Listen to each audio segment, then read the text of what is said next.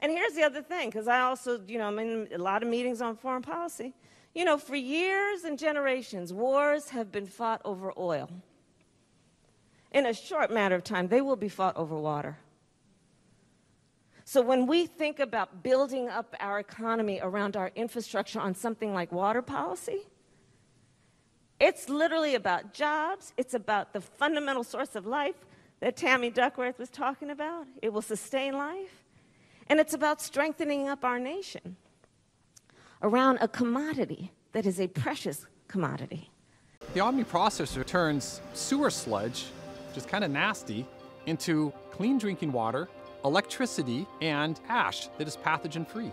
It will grow to every corner of the earth that needs it because it makes money every day. It's water. It's water.